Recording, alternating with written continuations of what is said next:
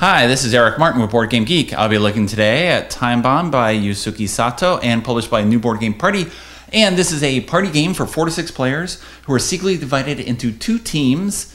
And the game has a playing time of 1 to 30 minutes. And that is completely accurate because one team could win, theoretically, with the revelation of a single card.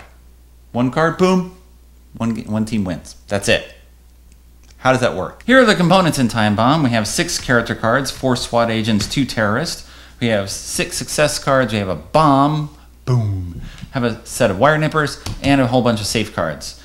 With 4 or 5 players, you use 3 SWAT and 2 terrorists. With 6 players, you add in the other card.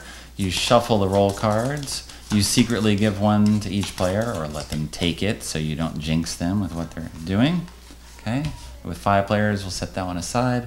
I am a member of the SWAT team. You take as many success cards as the number of players. Add the bomb. Add enough safe cards so that you'll have 5 cards for each player in the deck. Shuffle up the deck and deal 5 cards to each player. Okay, 1, 2, 3, 4, 5, 1, 2, 3, 5, etc. Okay, you look at your cards and you see what you have. I have all safe. My hand is completely not interesting right now, but that's okay. So you shuffle your cards so that you hide any information that you would have. You don't know where cards are within your own hand. You just know what you have. And choose someone to have the wire nippers. They'll be the first player. They are going to go cut someone's wire. They cannot cut their own. So you give information to other players, or the player can ask for information. You talk about various things. I can just say, I have 5 safe cards. I have nothing. Don't come over and waste your time here, right?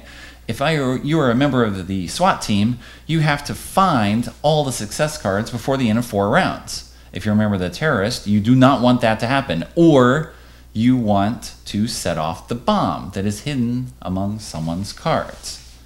Okay, we have another player's cards here.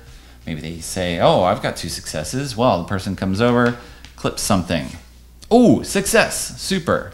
Maybe this person forgot what you said, or they think you're lying or whatever, and they come over and they reveal something. Safe. All right. So now I get the nippers and I get to go choose something. We're a very frugal SWAT team. We have only 1 set of wire nippers, and we don't trust each other. Okay. As I guess could sometimes happen on a terrible SWAT team. So you keep going and revealing cards until a number of cards are revealed equal to the number of players in the game. All right. 2 successes. 3 saves. That's pretty good on a first round. You then take all the cards, shuffle them up, and now deal 4 cards to each player. Okay, so what you have at the beginning of the game is not what you're going to have forever. Okay, this round, I got all safe again. All right, I got an easy job here. Just steer people away from me. If someone keeps picking on my cards, I'm going to cast them a little stink eye here because I will suspect them of being a terrorist and wasting our time. All right. So you again keep going around. Next round you shuffle up again. After 5 more cards have been revealed, you're only going to have 3 cards. Then finally you're going to have 2 cards. And that will be the 4th round, and you better find those success cards if you're a member of the SWAT team by the end of that 4th round. Okay? You're going to be reading people, seeing what they have, what they think they have, what they're saying, what they're actually doing, and who they're cutting, right? Who you think someone's partnered with. Find the success cards or don't. And there's a rundown of TimeBomb, which I've played now 9 times on a copy I bought at Tokyo Game Market with 4, 5, and 6 players, all player ranges. The game is highly variable, of course, depending on who finds what, when, and how the teams are mixed up, and if you know the people you're playing with and trust them and you can read them better than other times. I'm normally not a fan of hidden roll games. It's not my thing. I especially don't like the sort of random player elimination in Coup and Werewolf, you know, where someone's out of the game and they just got to watch. I don't find that interesting. Not for me. In TimeBomb, everyone wins or loses together. The game ends, you shuffle up and just play again. All right, once something happens. The game varies a lot depending on the players who are in it and what they're doing. You got some interesting things where you're trying to read other people. I got fooled by a great bluff from a SWAT team member when I was a terrorist who said he had the final round of the game. He had, you know, we had to find 2 successes. We need to find the bomb.